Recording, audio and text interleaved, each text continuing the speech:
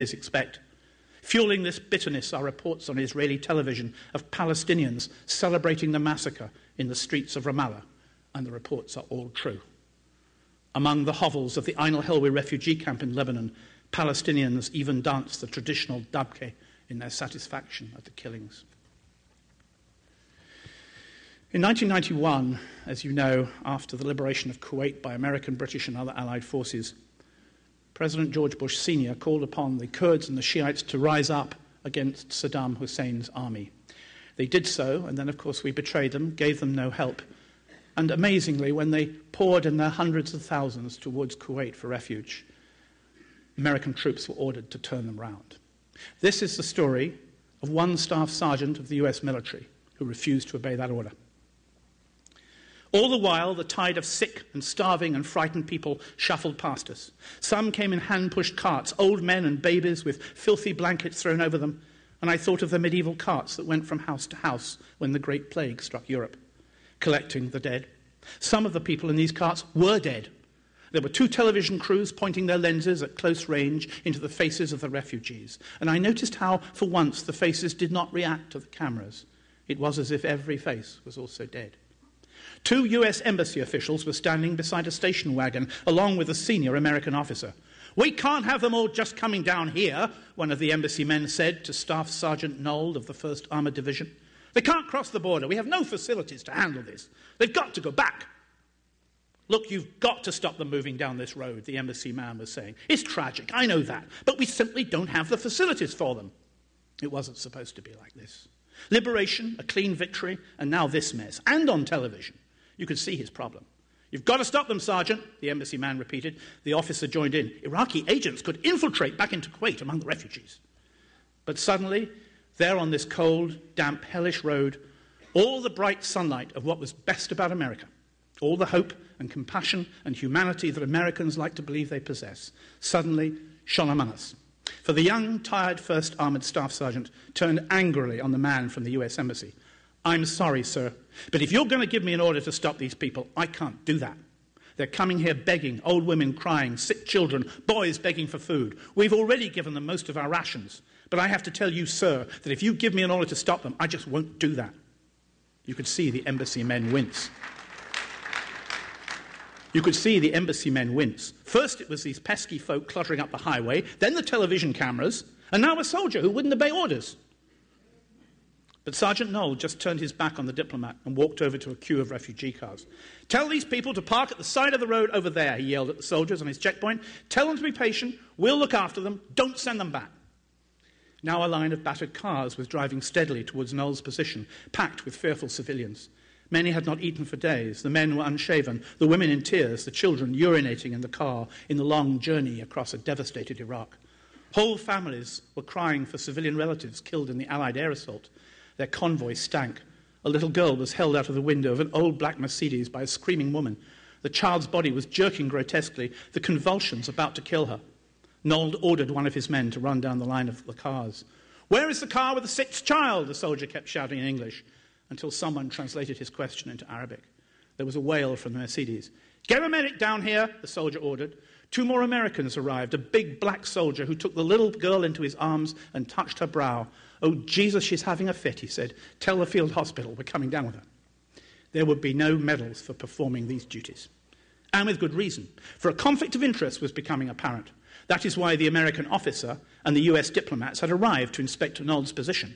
The newly returned and legitimate government of Kuwait, on whose behalf we had gone to war, had no desire to see these refugees given sanctuary in Kuwait.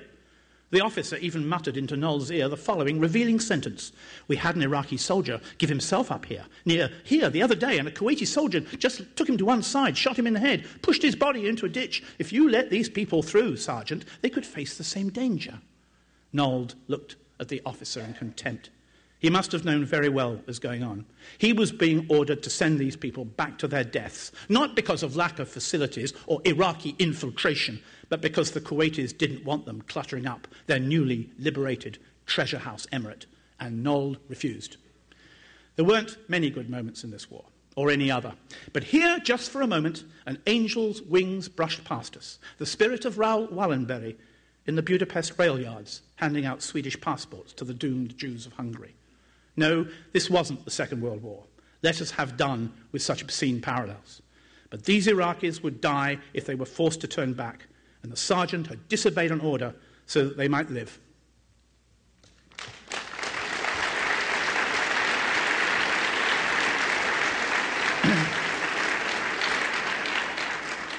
From the very end of my book, The Great War for Civilization, a pessimism I have no excuse for because it's real.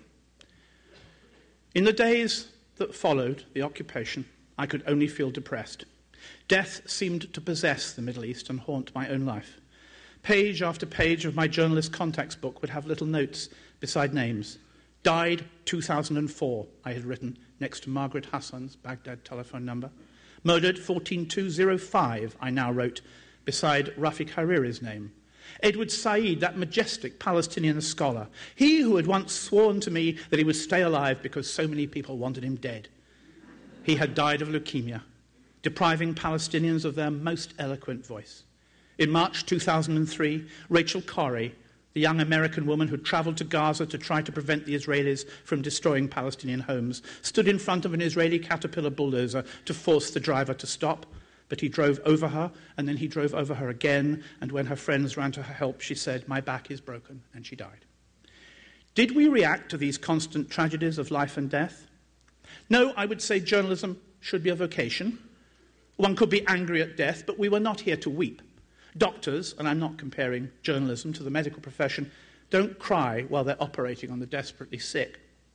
Our job is to record, to point the finger when we can, to challenge those centres of power about which Amira Hass had so courageously spoken. But I felt exhausted. There were times when I wondered how long I would continue flying across the Atlantic, escaping the kidnappers of Baghdad, increasingly stunned by the growing tragedy of the Middle East. In Baghdad in 2005, I walked to the voting booths with whole Iraqi families, men with babies in their arms, children with their mothers, as the air pulsated to the sound of the day's first suicide bombers. It was a moving experience. Rarely do you see collective courage on this scale. And an Iraqi government was formed of sorts, dominated for the first time by the country's Shia Muslims, but broken by the one phenomenon that undermined its legitimacy, the continued American occupation. In the polling stations, many of the families told us they were voting for power, but also for an end to the occupation. And the occupation was not going to end. The Americans must leave, I used to say to myself, and they will leave, but they can't leave. This was the terrible equation that now turned sand into blood. The Americans insisted that they wanted democracy across the Middle East. Iraq would be the start. But what Arab nation wanted to join the hell disaster that Iraq had now become? Yes, Arabs and other Muslims wanted some of that bright, shiny democracy, which we like to brandish in front of them. But they wanted something else. They wanted justice, a setting to rights, a peaceful but an honourable, fair end to the decades of occupation and deceit and corruption and dictator creation. The Iraqis wanted an end to our presence as well as to Saddam's regime. They wanted to control their own land and their own oil. The Syrians wanted Golan back. The Palestinians wanted a state, even if it was built on less than 22% of Mandate Palestine, not a 20-foot wall and occupation. The Iranians had freed themselves from the Shah, America's brutal policeman in the Gulf, only to find themselves living in a graveyard of theocracy, their democratic elections betrayed by men who feed off the hatred for America that now lies like a blanket over the Middle East. The Afghans resisted the Soviet Union and wanted help to restore their country. They were betrayed and finished in the hands of the Taliban, and then another great army came into their land.